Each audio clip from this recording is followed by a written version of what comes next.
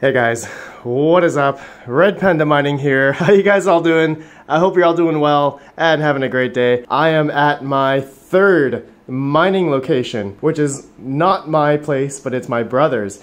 And as you guys can see, I've shown you guys this before in past videos. As you guys can see, look at this thing, the Batmobile, or the Tumbler, I believe. And this thing is crazy. And the enforcement droid, RoboCop, look at this thing. Oh, this thing is my favorite. This is my favorite. And then Batman's motorcycle. I don't know the name of it, but that's pretty cool. And all of the Autobots and Decepticons. Oh no, Autobots and then Decepticons. I don't know my Transformers that well, but maybe you guys do. Anyways, guys, I'm here to change up my 12 by 1060 6GB rig. And I've had this rig for now, it's been running for about 2.5 years now. Solid rig. I have it mining on SMOS and it's mining Ethereum at the moment. And as you guys can see, the total hash rate is about 276 to 280 mega hash per second. So each card is doing about 23 to 23.3 mega hash per second on each card. And I want to get more mega hash out of this rig now because I've had this rig mining Ethereum, strictly Ethereum, for a long time now, and I want to now get some more mega hash out of it. So what we're going to do today in this video is transform it into a Windows rig. Now I know a lot of you guys are getting your pitchforks out right now. Red Panda, don't put Windows back. Don't put Windows on it. Just stick with SMOS. Hear me out, guys. Hear me out. What I want to do is, because in Claymore 14.7 and because in Windows only, you're allowed to do the dash strap 1 through 6 with NVIDIA cards. And in SMOS or Hive or any of the Linux distributions, there is no way to do the NVIDIA memory strap injections. And I don't know if there's another way to do it, but the only way I know how to do it at this moment is through Claymore 14.7, and that's in Windows. So I'm going to convert this. I have my Windows mining ISO, which I know some of you guys have heard me talk about in previous videos, which you can come to my Discord if you guys want the link to download it. It's there. But anyways, I'm going to go ahead now. Let's clean this thing up, okay? It's pretty dusty. It's been about a good 6 months now, and you guys can see a lot of dust has been accumulating on this motherboard.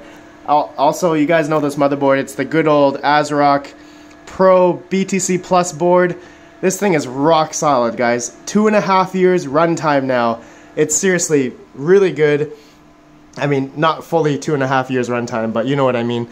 A few restarts here and there, but it's been solid ever since. I haven't had to restart it for a long time, throughout a couple months, and it's really good, guys. Two 850 watt Thermaltake gold rated power supplies.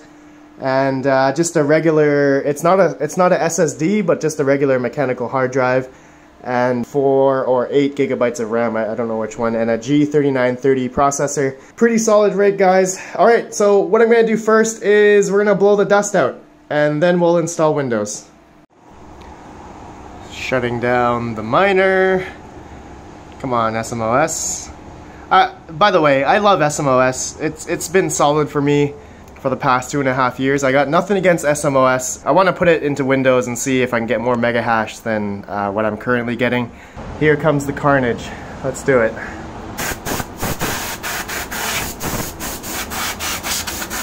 Dusty, real dusty.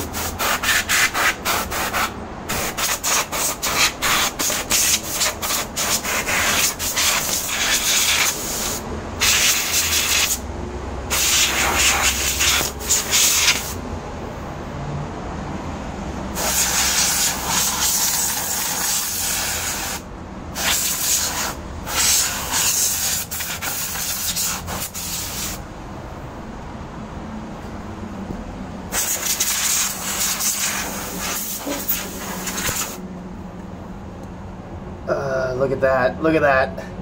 Gross.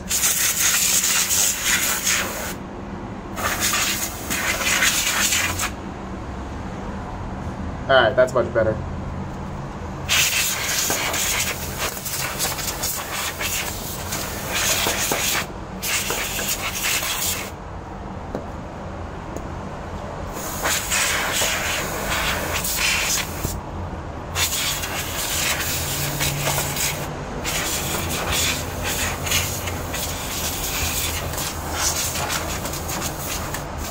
That was good. Lots of dust, man. My brother's place is really dusty, so after about 6 months, it's garnered a lot of dust. This is not like my second mining location where it has pretty minimal dust, but all nice and clean now. I got the mouse, I got the keyboard, I got the Windows Mining USB plugged in, and we're just going into Windows now. Alright, we're gonna click on next. We're gonna delete the SMOS partitions that was on this existing hard drive. And then we're gonna click on next. And yeah, it's gonna install Windows now. This should take about a good 5 to 10 minutes. Alright, Windows is booting in. Alright, there we go.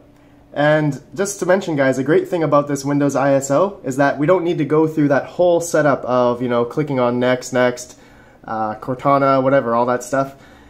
This Mining OS is already pre-configured with a admin, and it'll just go straight in. It'll just go straight in. You don't have to do anything. Another great thing about this Mining ISO for Windows is that there's a lot of different services that are disabled. The big ones are like Cortana and Windows Update. You can see it's already disabled by default in this Windows Mining ISO. And yeah, it's really handy because mainly you just need to have, you know, your Windows Defender and firewall, and make sure you have all your exclusions and everything. But let's just go ahead now. We're gonna go and do the basic Windows stuff that we need to do in order to get this system all set up for my 12 GTX 1060s.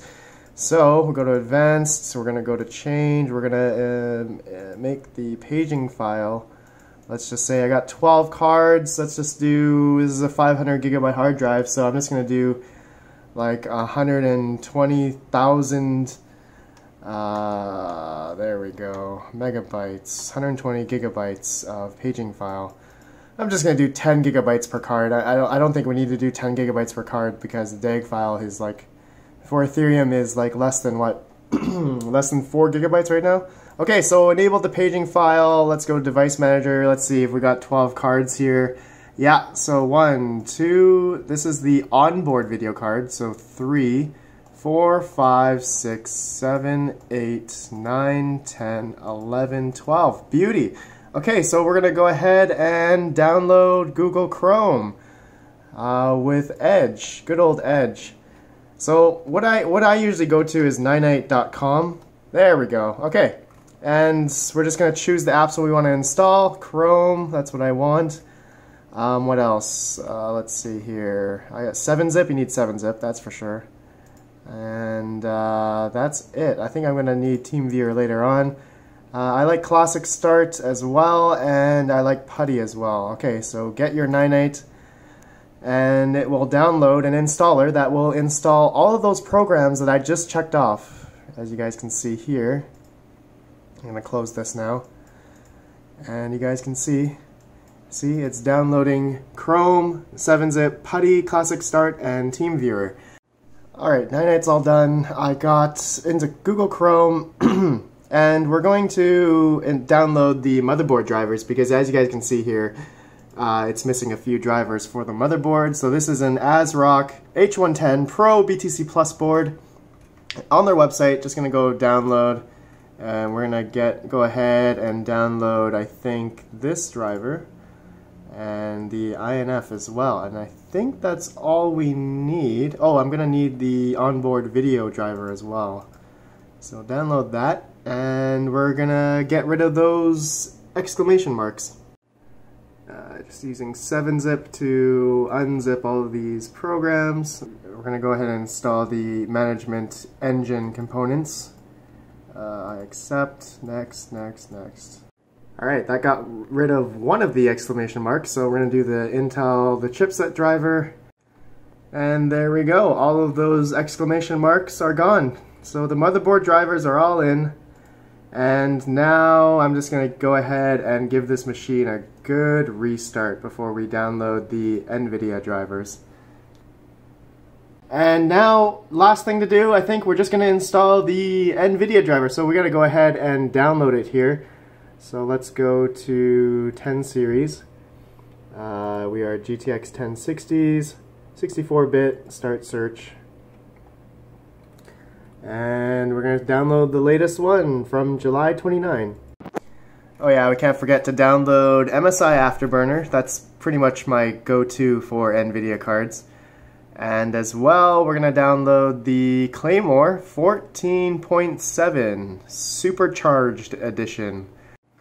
Okay, so we're going to install the NVIDIA driver, and I always install it manually. I never install it by double-clicking on this. I always extract it from 7-zip, and you'll get the NVIDIA driver in a folder with all the drivers.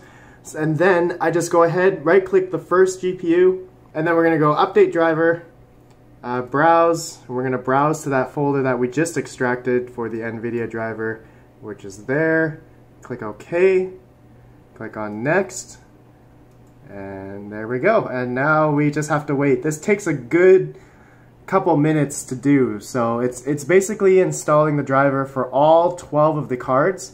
So we're going to see in a couple minutes all of these drivers installed. And it's installed. NVIDIA GeForce GTX 1060, 6GB, and we hit close, and it looks like it needs to restart. Okay. Actually, before I do that, I'm just going to make sure the stuff that I saved up here is not going to go away. Settings, and continue where you left off. Okay, that's just so when I close this browser, all my tabs will come back up. And yes, it's going to restart. 12 GTX 1060s. Perfect. Look at that. These are the Zotac Minis, in case you guys are wondering. Alright, now we're going to download Claymore Miner. So I've already went ahead and downloaded it. And for some people, you guys may get this, Chrome has blocked it. So if you get that message, you just have to go to Show All. You'll see here, it'll say Remove from List or Keep the Dangerous File. So we're going to click on Keep Dangerous File. Keep anyway, and it'll download it. And then we're going to go ahead and extract it. Right click, 7-zip, and extract. Takes a few seconds, depending on your processor, and you guys will see, boom, there we go. Okay, now we're also going to download MSI Afterburner, which I download from guru3d.com, and I already went ahead and downloaded it. So we got to go ahead and install that. So we got to unzip this as well. And then we're going to install it. Alright, it's completed. Finish. Run MSI Afterburner. Nope, don't need to do that. And close this. We go to MSI Afterburner. Should open up here. There it is. Okay, we can just go ahead and set the overclock and power limits for the 1060s here. Let's go with 70, let's go 75 power limit. And let's do -200 core clock, because we're doing Ethereum. Ethereum is memory based. And let's do 600, plus 600 memory, because these are micron memories. Zotac 1060, 6GB, and we're gonna do 60% fan here. Oops. And check mark. Okay, so that should be applied to all the cards. And now we're going to go ahead and open up Claymore. Alright, so we got the batch file up for Claymore 14.7, and I've already gone ahead and added the folder path just so that we can run it as administrator, okay, as you guys can see. And this is just the default on Ethereum, on Ethermine. And this is the default Claymore Ethereum address. And this is what I've added here is the -strap4 and -dbg-1. So that's just so it doesn't create any log files. And you guys may be asking, why am I using number 4? Because the strap number 4 seems to be the best for micron memory for NVIDIA cards. But you guys can test this out. You know, mileage may vary between strap 1 and 6. You guys can try different straps. Okay, so let's go ahead and save this, and we're going to go ahead and run it and see what kind of mega hash we get. Alright, there, run as administrator. Alright, let's see what we get, guys. Moment of truth. Alright, Claymore 14.7 sees 12 cards. Strap 4 is applied successfully. And what are we gonna get here? Creating the DAG. So we were getting 278 mega hash before on SMOS. That's as high as I could get it. And now on Windows, let's see, 175 mega hash. Oh, that sucks. Just kidding, it's not done yet. Still creating the DAG for some... Okay, 263, 300 mega hash. Yes, okay guys, look at this. At 1080 watts, so that's the exact same amount of watts as I had in SMOS. And you guys can see around 300 mega hash, around 24 to 25 mega hash per GTX 1060. You guys can see here 1042 watts now, 84 watts at the wall for each card. Wow, this is awesome. Okay, so I'm from 278 to 300. So we've pretty much garnered another GTX 1060 in terms of hash rate. That's pretty much all I wanted to achieve on this. I'm gonna watch it for another, 10-20 minutes and make sure it's stable. But let me know what you guys think. This is pretty much all I want to achieve with this. Now that we've garnered, another 22 to 24 mega hash in Windows. So surprisingly, because we're using the Claymore with the dash strap, that's pretty much the only thing that that's the difference between SMOS and Windows, that I can do the dash straps. Let me know what you think, and smash the like button, all that good stuff if you guys appreciate what I'm doing here. And let me know if you guys want me to test anything with this rig next time. But I appreciate you guys for watching. I'll see you guys in the next video. Have a good one, and peace out.